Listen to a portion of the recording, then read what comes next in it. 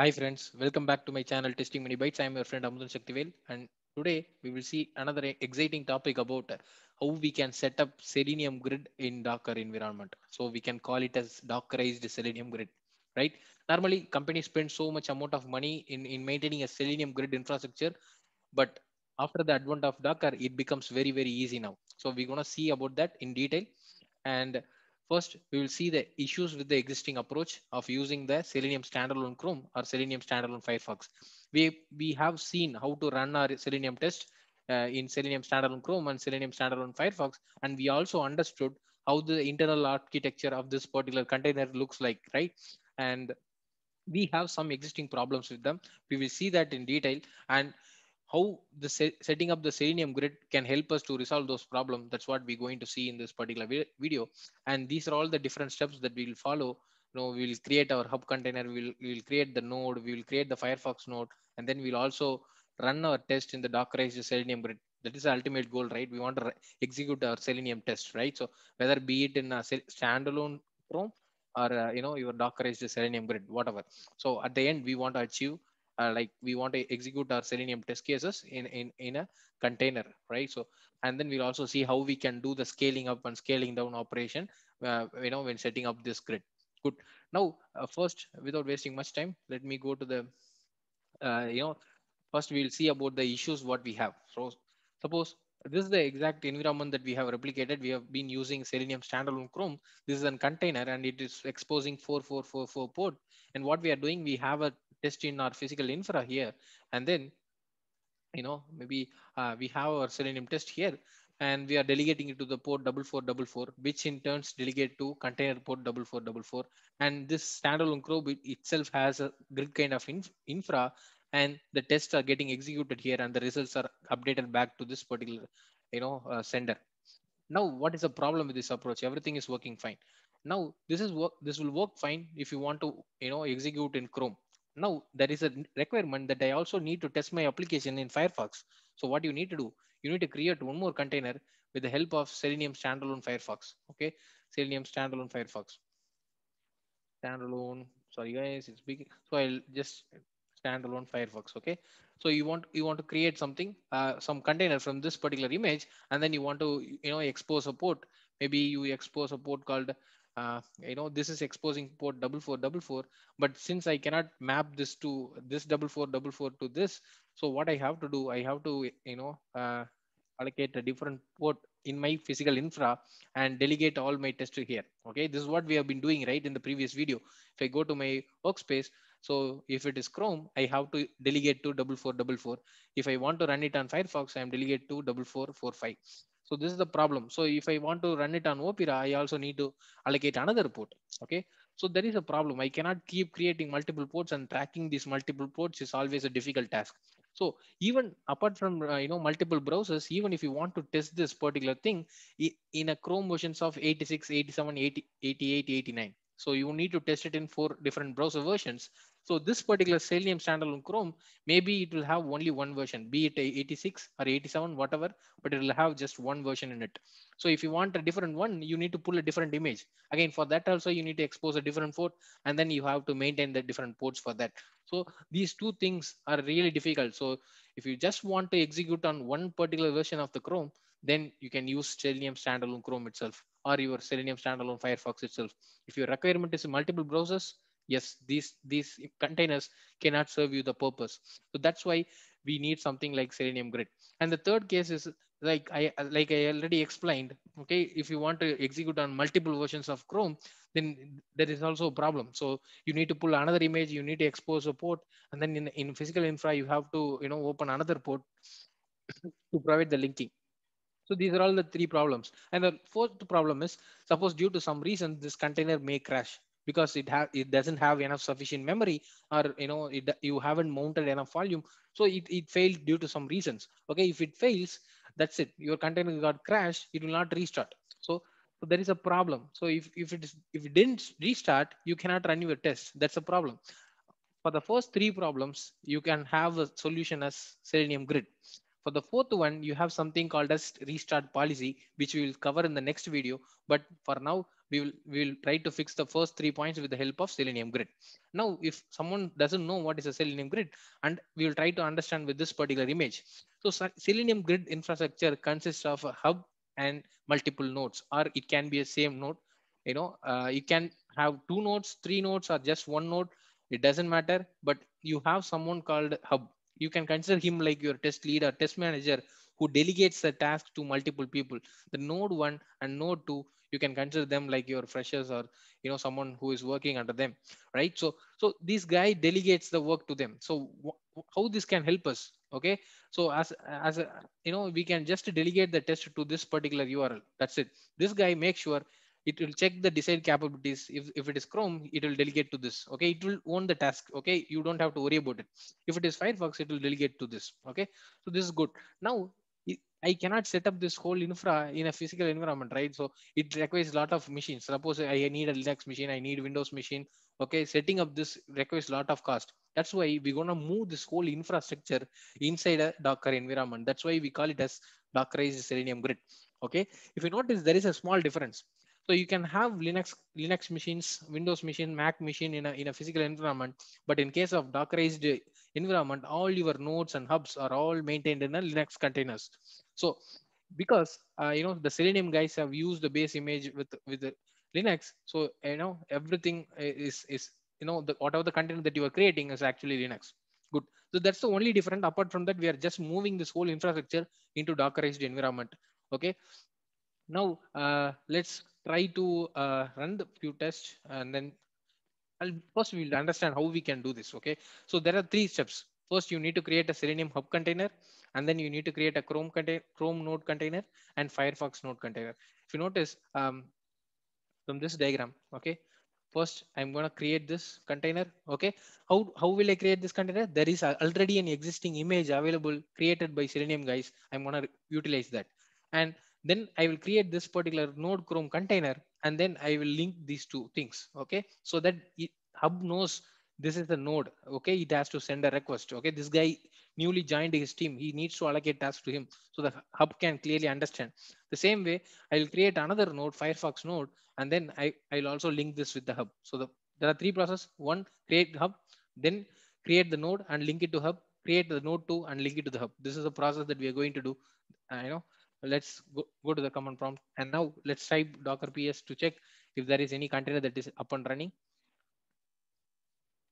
It shouldn't be there. Yeah, good. Now let me check the Docker images. I have already pulled the images, guys. Again, you can use Docker image ls or Docker images. Okay, it's up to you. So I'm using Docker images. I think I have a lot of images. If you notice, there is a standalone Firefox and Chrome which we used before. Okay, let me do something. I don't want to uh, miss this thing. To get a clear view, maybe I'll do a filtering. Okay, Docker images. I just want to filter something, so I can use -f, and based on the reference, the name.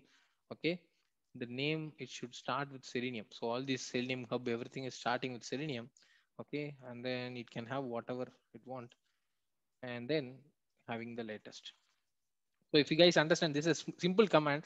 I just want to, there are so many images. I just want to filter out the images that is starting with Selenium and having whatever, this is a wildcard, right? This is a regular expression kind of thing.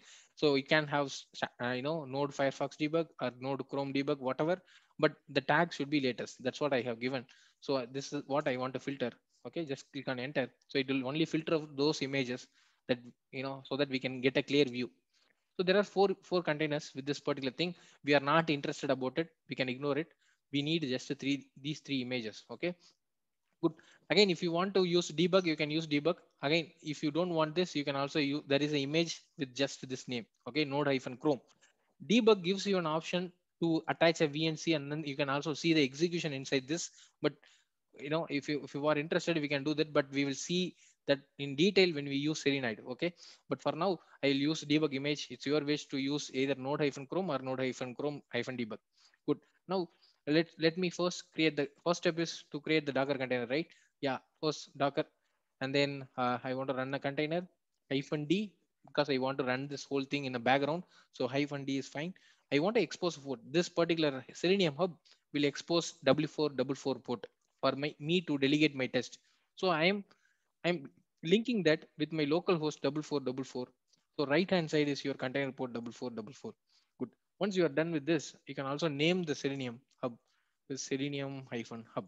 Okay, you are naming it, and then I want to create this particular container with the help of this particular image, that is Selenium slash hub. Okay, and then you can also mention the tag name if you want. Otherwise, latest will be taken by default. Once you click on enter, it should spin up a Selenium hub for you.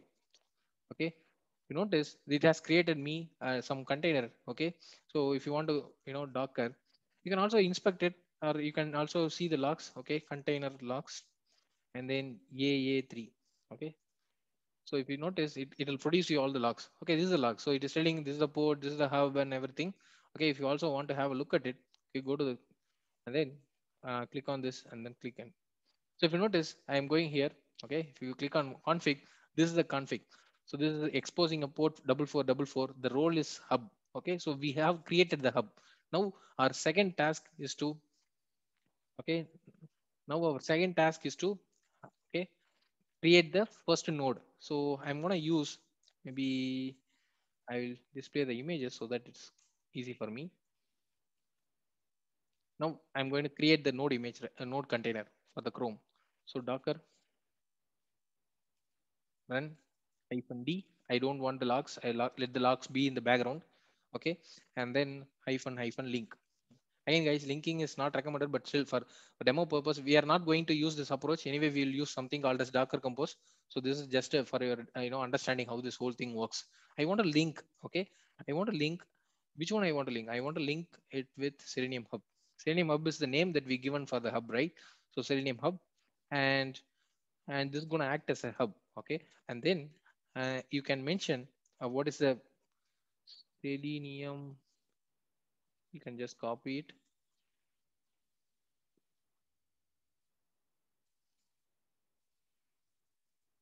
So this is the image that it has to use, and then you can also mention latest. Now what it will do, it will create a node, Selenium node, and then it will link it with your Selenium hub. Okay, let's wait for it to link. Okay, it should not take much time. It should be done in a few seconds. And in the meantime, we'll go here and then we'll try to reload it. You notice it has created me a Chrome version of 88 because this particular container is having Chrome 88. Okay, good. Let me go here.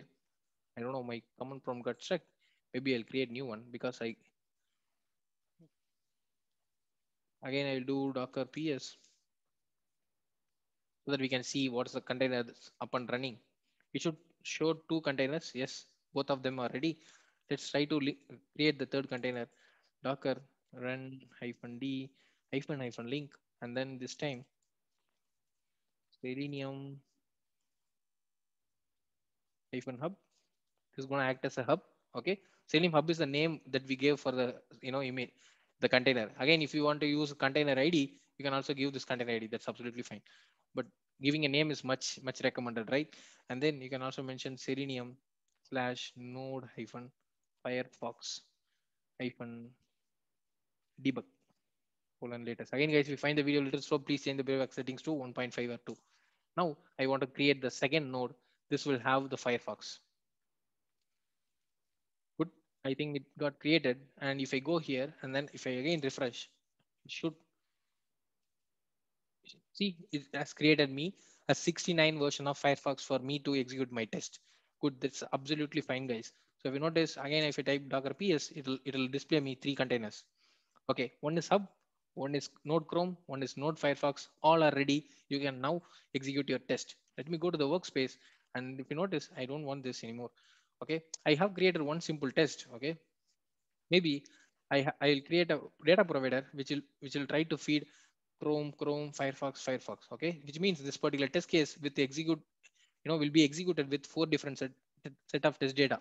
One is chrome, another one is chrome, another one is firefox, another one is firefox. So let me feed this here, string browser.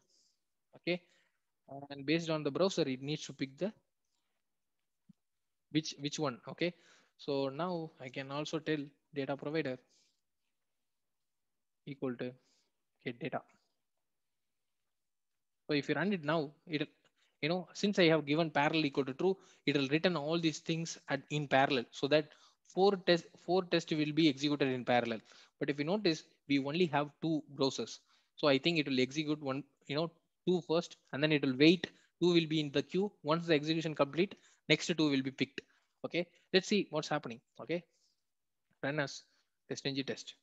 Okay, everything should work fine, guys. So let me go here and then click on refresh. If you notice, it will be occupied.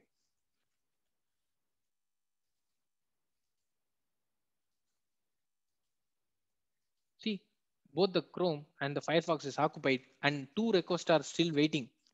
See, two requests are waiting because there are only two browsers. Okay, so there are only two containers for you to execute the test, but you are sending four tests. Okay, so it will wait until the first get it completed. So reload it again. So again, one will be picked. Still, only one test is pending, so that will be picked. So I think Chrome tests got completed. Firefox is little slow. That's okay. And then it should complete the test as well in Firefox. So it printed me four times Google, which is like you executed this particular set of test case four times. Okay. This is really, really cool. But now I want to scale up this. Okay. I want to scale, I want to run all these four in parallel. Then what do you need to do? You need to run this whole test. Suppose this is a, I need to create one more container for the Firefox, right? So this is another, I'm trying to create one more node. Okay. So this node, if I run it now, it will create another container and it will link to the hub. Okay, I think it's done. Now we created a Firefox. So now it will become two Firefox and one Chrome. Just reload it again. See, two Firefox and one Chrome. Okay. Now even if you want another Chrome, you can also run that particular command. So here, instead of this, you can write node hyphen Chrome. Okay. Once this is done, click on enter. So it will create one more container for you. So total there will be two Chrome and two Firefox. If you want a different version, just change the image name here. Okay, instead of latest, if you give 85, okay, it will create a new container with the 85 Chrome version of 85. Okay, that will be very easy for you to, you know, have. See, if you notice two Chrome, there is two Chrome and two Firefox. Okay, if I run this test now, all the four tests will be executed in parallel. Notice it took almost 42 seconds for this whole thing to execute. Maybe, yeah. Now let's see what's happening.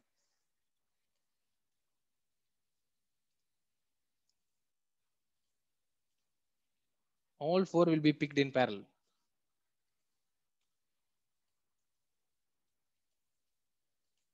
See, all four are picked in parallel. Let me read it now. If you notice, all the tests got completed, and if I go to the workspace, yes, all of them got passed. And then, yeah, the Firefox is a little slow. That's okay compared to Chrome. This time it took very less time. So this is how we can run multiple tests, without any hindrances. Okay, but the problem here is, okay, you have to, if you want to scale up to 5 Chrome and 5 container, 5 Firefox, you need to run this command five times, right? That's something that looks clumsy. Maybe if it is a one time approach, that we can do that. But if it is, you want to do it often, then I think this is not the best way. We will see about something called as Docker Compose in the upcoming videos, so that how we can fix the, overcome this particular issue, guys. So I hope you all have learned something new today. Okay, if you guys like my content, please do subscribe to the channel, share it with your friends, and keep pouring your support to Testing Mini Bytes. I'll see you in another great video. Until then, tata, bye bye from Amudan. Tata, bye bye.